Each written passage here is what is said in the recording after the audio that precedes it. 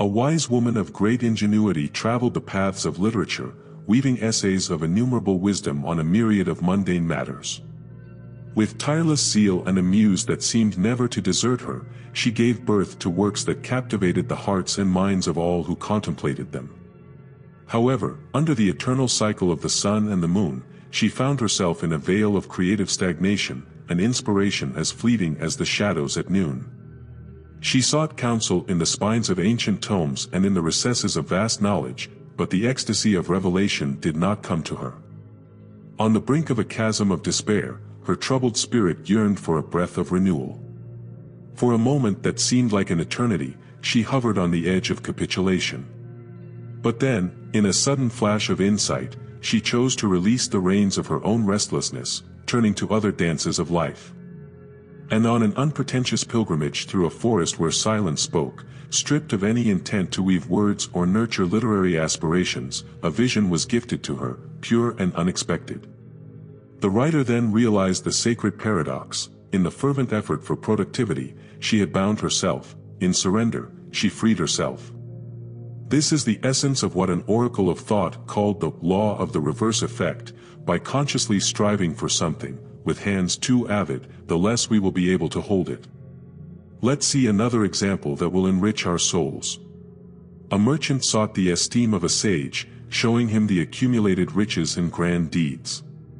The sage, a mirror of serenity, merely nodded, not captured by the glitter of gold nor by the magnitude of words. He saw beyond, where true value nestled. The sage spoke, with the voice echoing, "He who strives to outshine others, in truth, hides his own light." True greatness does not lie in words or treasures, but in humility and in the security of walking carefree among them. The paradox permeates our being: we long to conquer, but when we release the shackles of desire, the universe conspires in our favor. Wu Wei, Action Without Action, teaches that in non-force is the true strength, in non-effort, the path opens. Thus, let the ancient stories and teachings guide us, so that we can dance with the Tao of our lives, where creativity and peace of mind emerge not from hard search, but from smoothly flowing with the river of existence. Indeed, when we release what we desperately try to hold, that is when we become able to hold what really matters. There are patterns and generalizations, of course, but we never know when a child will run into the road or when a driver will make a sudden stop.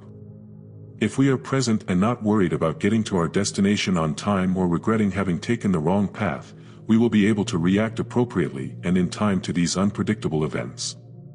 But when we are worried or distracted, our ability to respond suffers.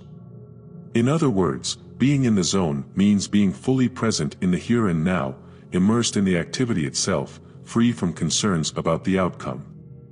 This state is also often associated with the concept of flow, where a person is completely absorbed and enjoys the process of an activity. Essentially, the law of the reverse effect suggests that when we relax and focus on the process rather than anxiously fixating on the results, success often comes naturally. Unlike excessive effort, which can lead to tension and blockage, surrender allows for fluidity and ease, which are more conducive to achievement. While effort and dedication are undoubtedly important, it is also essential to find balance. This means knowing when to strive and when to let things happen, trusting in one's own knowledge, skills, and creative process. The challenge is to recognize when we are trying too hard and learn to release that tension so that creativity and performance can flow naturally. Life, in its purest essence, is not something to be conquered through brute effort, but rather experienced through the serene flow of existence.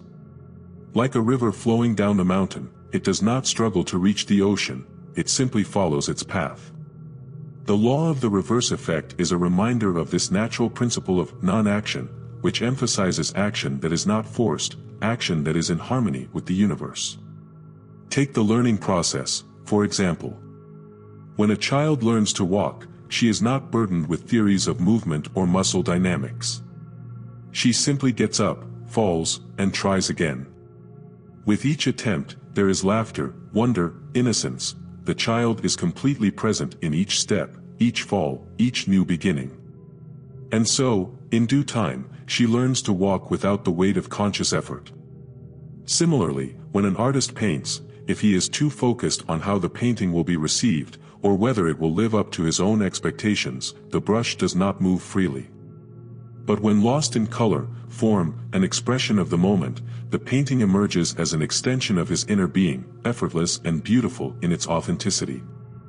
This does not mean that we should abandon all action or responsibility, but that we should find the balance point between doing and being. It is a delicate dance between striving and surrendering, between planning and allowing, between dreaming and awakening to the reality of the present moment.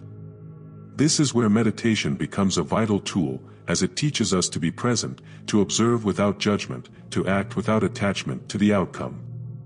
Fear of failure, desire for success, attachment to outcomes, these are the shackles that bind us. When we act not from fear, but from love, not from desire, but from compassion, not from the need for control, but from the willingness to explore and contribute, then we find true freedom and joy in action. The law of the reverse effect is not just a psychological observation, but a spiritual guideline. It invites us to drop the rope of tension, to lighten the weight of expectation, to breathe in the rhythm of life. In each breath, there is potential for a new way of being, a new way of seeing, and a new way of relating to the world. Life is this mysterious dance where each step can lead us to a deeper understanding of our true self and the cosmos that surrounds us. At the heart of the law of the reverse effect is the wisdom that, at the moment we let go, the exact instant we stop trying to force life to conform to our expectations, we begin to flow with the natural current of being. It's like observing a flower. You can't force a flower to bloom by pulling its petals. It blossoms in its own way and in its own time, and its beauty lies precisely in its spontaneity and naturalness. The flower does not strive to impress the world with its beauty, it simply blooms, and the world is naturally captivated. We, as human beings, have much to learn from the flower. Our attempt to control every aspect of our lives, to plan every detail and predict every outcome, is like trying to control the sun or the moon. They move in harmony with deep universal laws that are beyond our immediate understanding. Similarly, when we move in harmony with our inner world and the universe around us, we discover a way of being that is more fulfilling and authentic. This is not inaction, it is total action, it is living fully. When we live this way, every moment is an opportunity for self-realization. Every situation, challenging or not, becomes a master, every person we meet, a guru. Life in its entirety is a school, and every experience is a lesson on the path to becoming one with existence. By surrendering to this way of living, we begin to see the reverse effect in action. By not clinging so desperately to the results we desire, paradoxically, we often get closer to them. By letting go of the rigidity of our desires, we open space for creativity, for intuition, for synchronicity. And so, as you walk through life, remember that the secret is not to fight against the current, but to learn to swim with it. Free yourself from the idea of who you should be and start loving who you are. From this acceptance and self-love is born true freedom, and with this freedom, anything is possible. Life becomes an expression of joy, a song of love, a dance of eternal discovery. And it is in this sacred space that magic really happens.